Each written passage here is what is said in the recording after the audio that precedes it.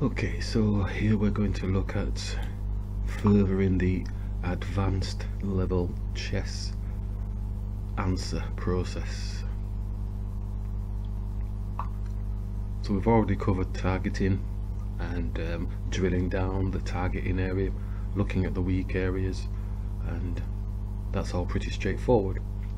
We've looked at endgame opening, we've had a look at position play and the concept behind the strategical removal of pieces from the board. So let's have a look now at creating situations that give the opponent a little bit of an advantage, but it is to their detriment. Going to bring the bishop here. Now what he's got is he's got his bishop and his knight here. He's potentially looking to come here with his knight, attacking this pawn here, but he's not taking that opportunity. So going to castle. So looking at giving them gifts. I mean, this pawn here is a gift. He's left that there for us, but tempo wise we potentially would have lost out if we had taken, if they played it correctly. It's always about if the opponent plays it correctly. Could push the pawn here. He does have his knight, he does have his pawn. We only have the knight and the queen, so it probably wouldn't be to our benefit. So potentially just opening the pawn up. We're looking at what other free gifts we can give the opponent to give us a better position.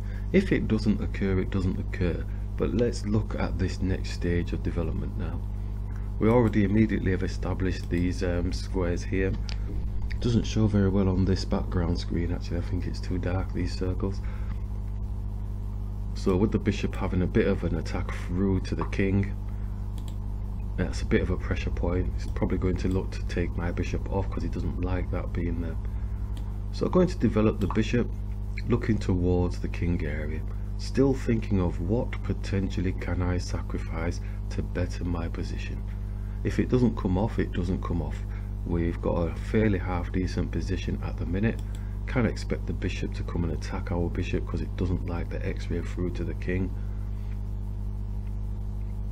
Maybe a small pawn push here onto the bishop. These small things. At each stage I could be thinking, should I let that piece go? Does it improve my position?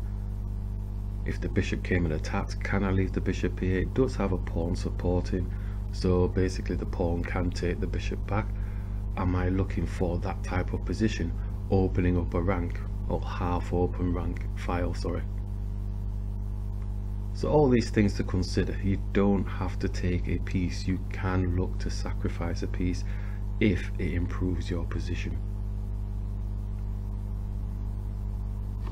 So it's more advanced level type thinking in terms of, now we've looked at establishing attacking the weak areas, we've looked at targeting areas that are going to give us a better position. Now we're taking it that step further and saying sacrifice a piece if you can for a better position. How can you do that? So it's attacking the knight, it's not attacking anything else, so may as well just push this pawn onto the bishop, just keeping it simple. Smaller piece attacking a higher piece, a simple concept. Obviously I don't want to sacrifice my queen just yet,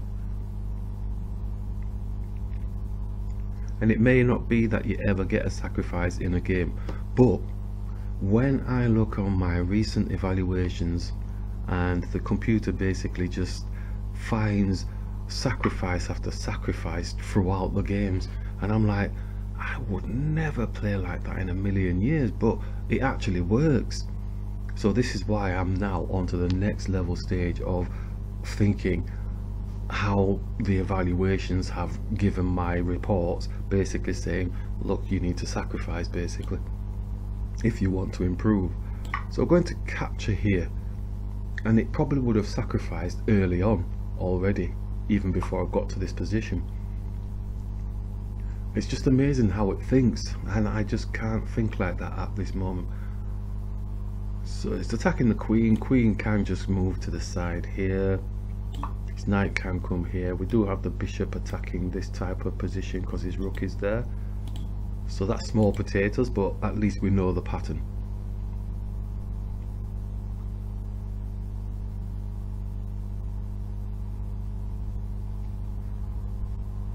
So he's got the annoying pin through to his queen as well, so he needs to think about something. Probably maybe coming back and attacking the bishop. I don't know. Or just moving the rook out of the way. Oh, he's coming for the rook. Is this where we go for a sacrifice? Because if we go here and he pushes the pawn, we get his rook anyway. Or shall we just attack his knight? Because where's his knight going? His knight looks kind of trapped, which is a shame because we might miss out on tempo. We go here, his pawn pushes there, we take his rook, he takes our rook. I think we could just attack the knight because the knight looks like it hasn't got anywhere to go, which is a shame. I really wanted to go for sacrifice city, but I don't think there's sacrifice in that one that is going to be a benefit to us. Tempo wise, he equalizes, whereas he's actually trapped a piece of his, so we may as well take advantage. Oh, did I not see that? No, I didn't. I thought I didn't think he had an escape route, but it's putting pressure on his piece anyway, so he's having to go back. So this puts pressure on his pieces because our knight can jump to this position here, putting pressure onto the knight because our bishop has got a check through onto his queen, so he's going to have to do a bit of jostling.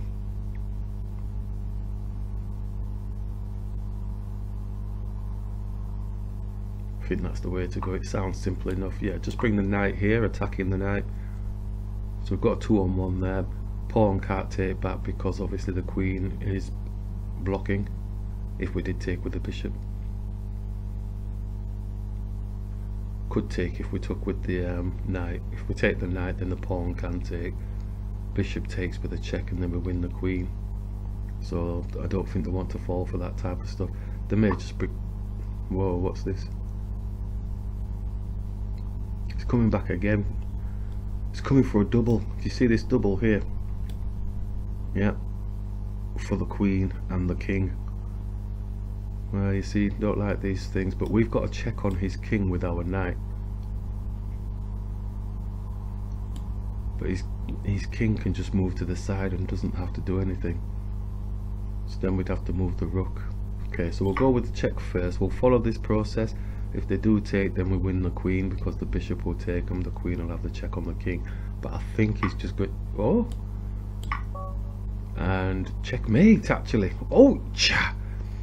That is unbelievable. Yeah, so we talked through all of the process there, and I won't say we got lucky because he had a choice. He could have moved his king across and then looked to get this knight fork here type situation. Quick look at the analysis on there. I don't think it's as clear cut as what the opponent made it look.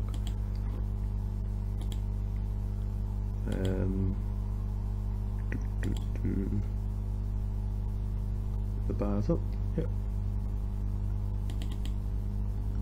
Yeah, so it's come down with the knight, then we captured, yeah, gauge bars like showing it's, yeah, I don't think they should have done that move. I think they should have moved here like this. Oh, maybe not. That's showing even worse. Okay, so what's... Oh, queen taking. Alright, okay. And then he can come with his... I'm winning our queen. Ah, so it was a move order thing. Okay, fair enough. So that's good to know. But we still found a nice position.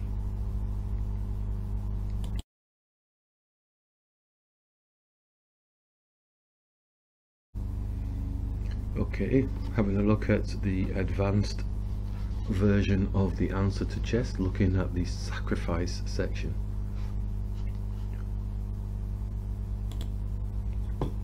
Okay, so the opponent's gone for the far flank. Let's lazy man it ourselves. Okay, so this is a strange game, but with strange games you've just got to be careful. It's almost like they're doing drunken master, making it look like they don't know what they're doing, and then suddenly they come out with masterful strokes. Lots of pawn moves, as we know, loads of gaping holes, no advanced pieces, but it's about being able to take advantage of that disadvantage. I'm going to push through the center here. Is there a sacrifice at this moment? Knight's okay. Let's try and open up this centre, this pawn, because he doesn't want the queen taking. And he's taken with that pawn, so we'll take here. And we get the 20 pointer, which is the king not being able to castle. But we may be falling into their trap, so look at these pawns here. And could move the knight out of the way or just develop the bishop. His king is open, really wanted the bishop here. Knight could come through, but it's not really attacking anything definite. Knight up to come and attack the bishop. I'm going to just develop the bishop, keep it simple. If there's nothing to sacrifice, there's nothing to sacrifice. It's always being mindful that you have the ability to be able to do it. And like we say, now we can take this pawn because we've got protection on this bishop. This knight's got access to this square, and I'm not sure if that was... I'm gonna go for a higher piece first, the rook.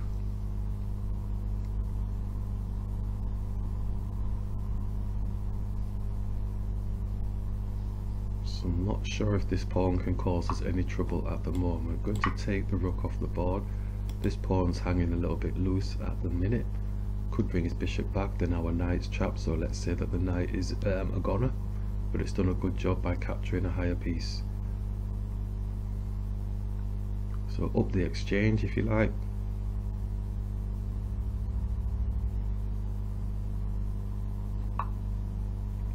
Bishop's move, bishop's attacking, knight can come through. Let's capture this pawn to release the knight.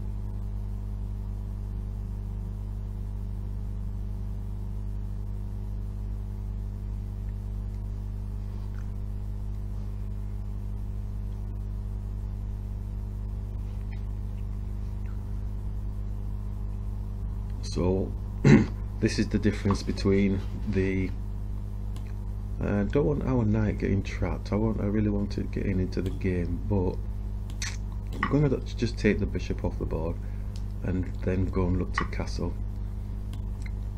And let's castle. Well, in fact, before we castle, let's take this pawn off the board because it's highly advanced up the board. And let's get the knight out of the way. Let's get it home to safety. Probably not going to be able to castle now because his rook's going to come and put pressure on the knight. Like we said, going to have to push on here, get protection from the pawn for a moment. But his knight is probably going to come here to attack. So looks like we'll lose a knight. So we don't want to be too greedy. This might be a moment of the sacrificial knight. Yep, so the knight then comes and attacks the knight. There's nothing else we can do about that. What can we do? Oh, it's not. It's attacking the pawn instead. So if we came here, this knight takes the pawn. This knight takes the pawn anyway. Our knight can go and put a check on his king. Let's put a check on the king. Checks first. Oh, got to be careful. His rook's going to put a check on us. But we can move the king here, protecting the pawn, opening up the rooks. Where's his king gone? Could put a check on. Do we get a fork anywhere on his rook before we jump? Nope. Nope. But we do on the pawn there. Let's just bring the king across here. This knight doesn't have any protection on. When you've got a cluster of pieces, sometimes it's so easy to think that they've got a protection. They're protecting each other. So he has moved, he's attacking this pawn here. Our knight can now move with a check on the king to get this pawn. Or we could push the pawn up, or we could attack his rook. I'm going to attack the rook because the knight looks like it can do all sorts of whirlwind stuff. So we may as well try and win some type of tempo. Our knights are neatly clustered here for an almost a checkmate position really. Knight's protecting there, knight's protecting there. He can come down to this spot. Then we get the fork and win the rook. He'll win the knight obviously. Oh, he's not done that.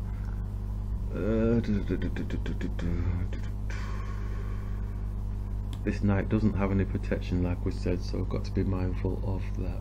Could come here and attack the rook. Let's attack the rook, protection from our rook. It's getting a bit too clustered, but I want to get my other rook involved as well, if I need to. So his rook's probably going to come here, because then he's got an attack on this line. Our rook can put a check on the king. King can jump down. Got to be careful.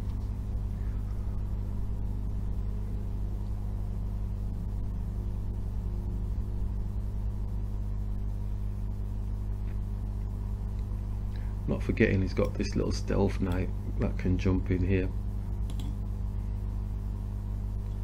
But I think rook coming to here. I was thinking of going up, but then if I go up, what happens? He just takes the knight. So if he comes there, what happened? Did he move his king? Oh dear. Well, we'll take the rook. I don't understand that. All that time of waiting and they actually moved the king. That's strange. Right, so he does capture. Let's go here, attack the knight. Careful of forks. I don't think there is any at this moment. Does have his knight that can come here, but the pawn can take. We could sacrifice and just take this knight off the board. Don't need to dance. Let's go here.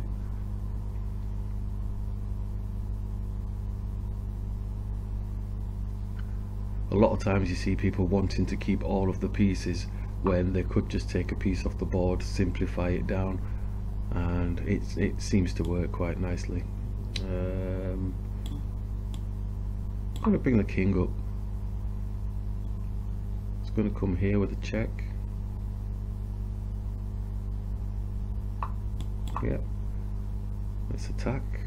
And now he's got a fork. Look at that. Oh, dearie me. It's got a fork, but is it a good fork? That's the question. Let's go here. Let's go there.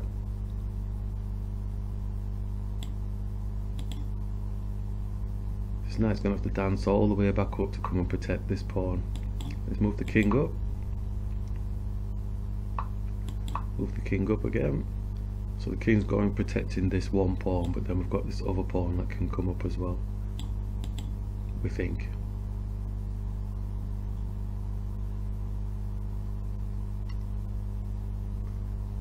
So lovely sacrifice of the rook, nice little fork. So that's the type of thing we're talking about, just giving up pieces. And let's just keep pushing, since the knight's not coming to defend at the moment, and he is now. Let's go. So we'll be looking for another fork. Just bring the king down just to protect. There we go. Then he'll be attacking the king again. Let's go here. So we've got two passed pawns which are looking quite nice for us. So we can go here or we can go here. So if we go here, it's probably looking for a repetition with his knight going backwards and forwards with a check. So we'll go here. And then the knight jumps and we'll go there. Knight's protecting the pawn. So closing down the angles of their attack, the span of their attack if you like. Let's just bring the king here. Not rushing anything.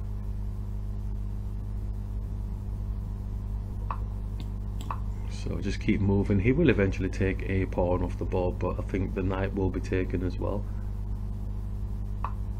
And so he's put the check on, so we can go here or we can go behind our pawn.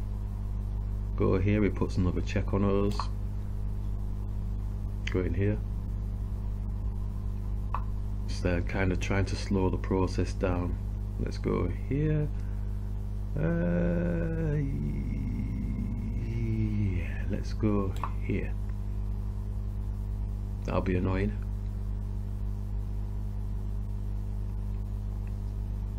So, as you notice, our king is getting closer towards the other pawns on the other side. So if it starts going a little bit wrong, let's go here. So now his knight doesn't have any more checks on our king, so we can freely push this pawn up. Can expect the knight to come here to basically sacrifice itself by taking the pawn here. This pawn's blocking this pawn's movement off, so that's not a problem. And off we go. But I think he'll probably put a check on our king here, but it's not really going to make much difference. Well, he's gone there whichever way, so we'll go here.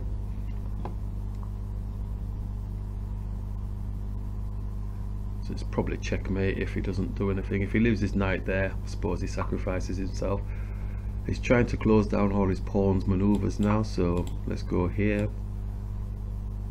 He can still move his pawn, so it's not stalemate.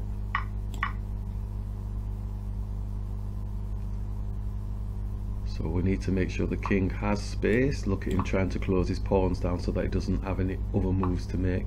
Yeah, so let's move the king.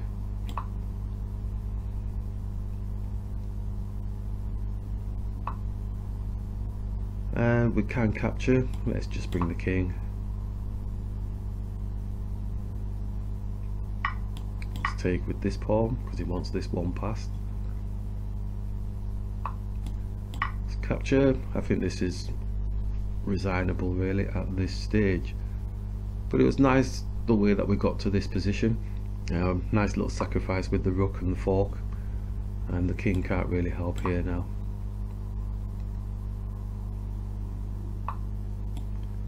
And might as well take a pawn up.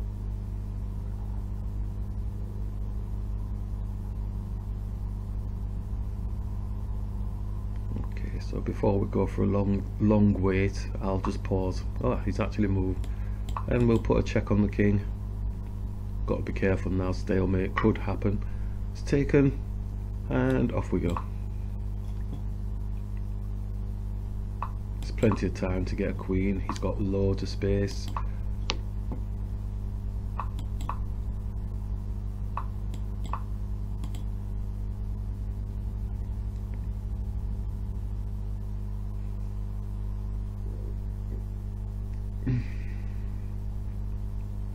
Okay, before we go for the just about to say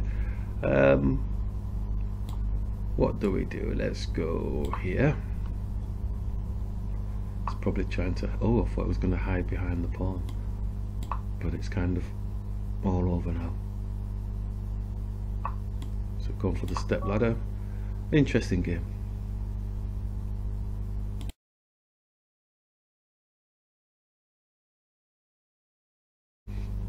Okay, the last game in the sacrifice section. Let's just develop the bishop. As usual, we're going for our usual target areas, weak areas, and we're looking at target areas as well. I'm not going to highlight them in the game because we're actually looking at the sacrifice section.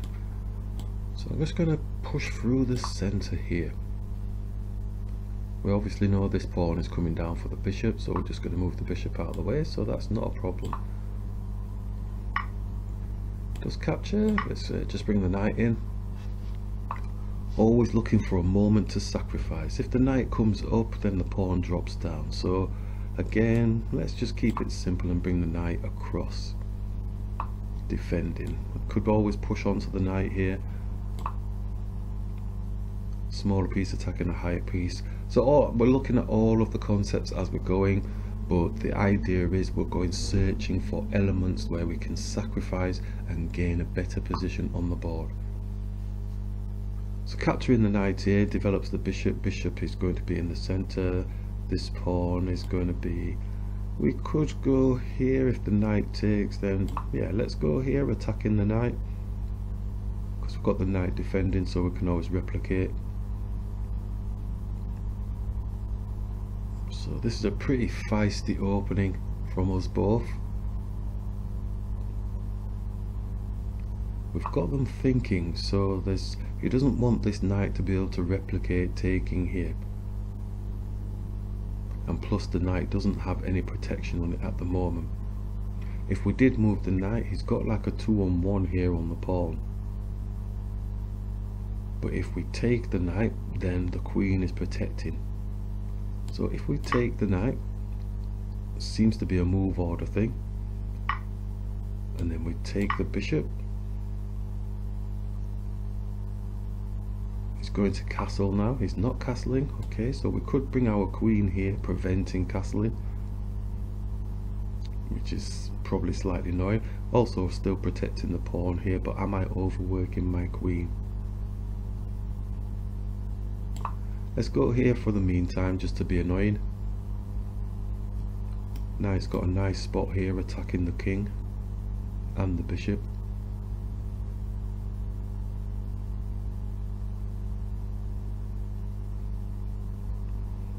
So yeah, very feisty opening, which seems to, at this moment, seems to be small detailed to our favour in terms of a bit of an advantage.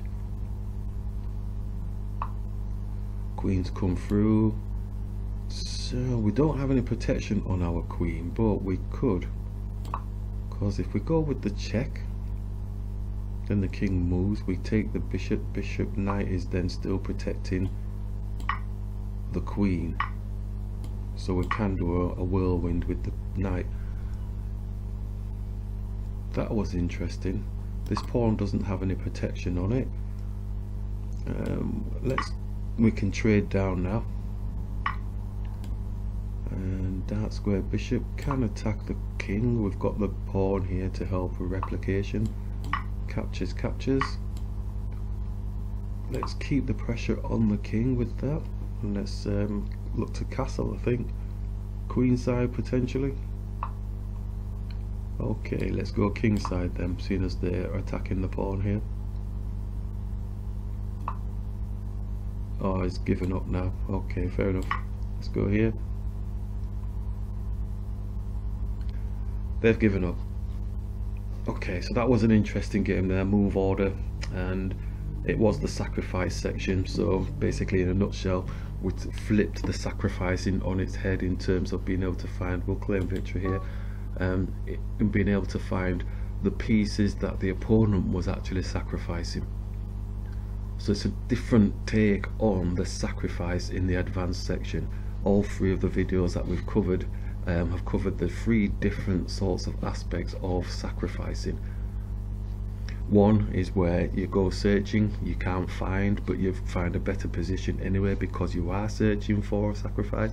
Second one is basically the sacrifice comes to you because the opponent's greedy munching, so then they put themselves into a bad position, so you can take advantage of that. And the third one is where you have a look at what your opponent is attempting to sacrifice, or they've done it inadvertently. They haven't done it on purpose, but there's a piece that's ready and available to be sacrificed to improve your position on the board.